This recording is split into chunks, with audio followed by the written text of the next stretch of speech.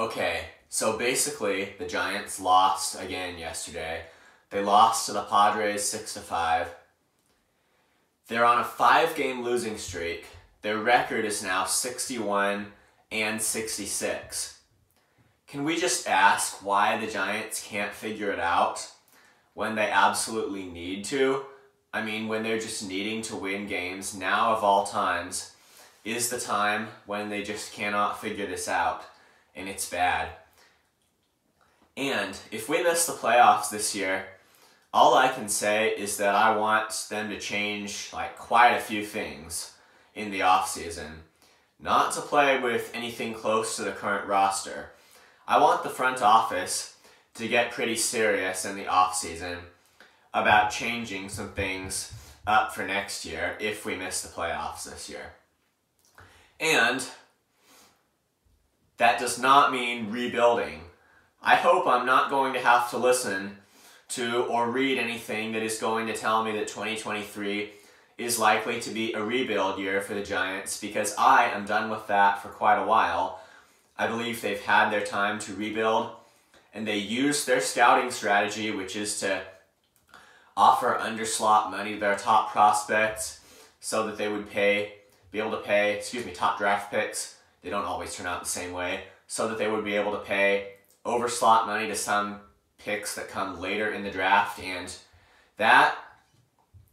what it works out for them is that they can get a little bit more evenly balanced talent. I mean, it's not evenly balanced, but they have more of a depth of good prospects. At least that's the way it's supposed to work out. The trade-off may be that are the very best. We got to see that. I don't know. Marco Luciano and Kyle Harrison are expected to make a big impact. All the same, I don't want to hear that the Giants are rebuilding in 2023, because it's time for them to have reached the contending era after a 107-win season in 2021. So that's what it is. If the Giants miss the playoffs this year, then I hope the front office is going to take a failed season that just should have been a playoff run for this team. I hope they're going to take it and look at that as a serious sign that they need to do things and change some certain things up pretty fast. I just hope that's the case.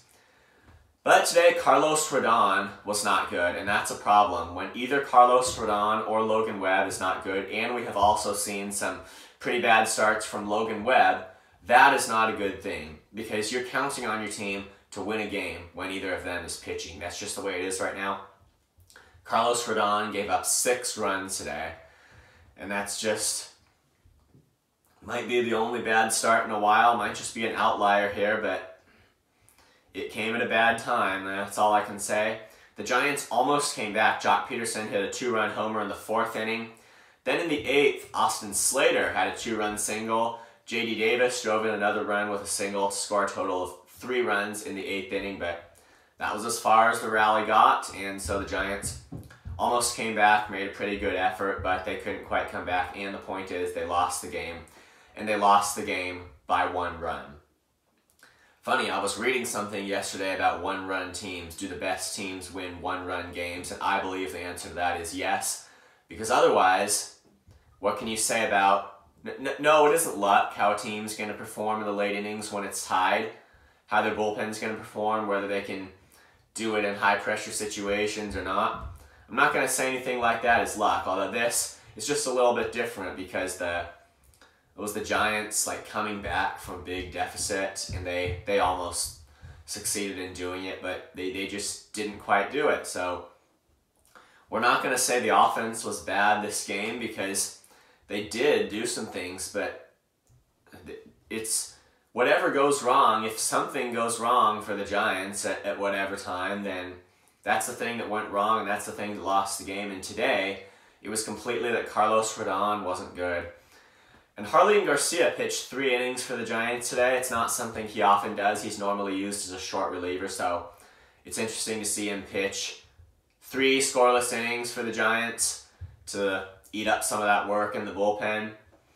It's just interesting when either he or Zach Littell does a thing like that, pitches more innings than a normal relief pitcher will usually throw. So, bad game. It's 61-66 now. That's going to be really tough to make up the difference and to get their record tied again so they can have an opportunity to go ahead. That opportunity of even going ahead in their record is lost for a long time. And so basically, if the Giants miss the playoffs, I hope that the front office is going to say, hey, look, that's not okay. We need to make some big changes, and if it's going to cost money, it just is that this team needs to be changed up a bit. Thank you for watching. This has been Giants Baseball 101. Please subscribe if you have not. Also, please either comment or email me at gabrielvaughn89@gmail.com. Thank you. I'll see you next time on Giants Baseball 101.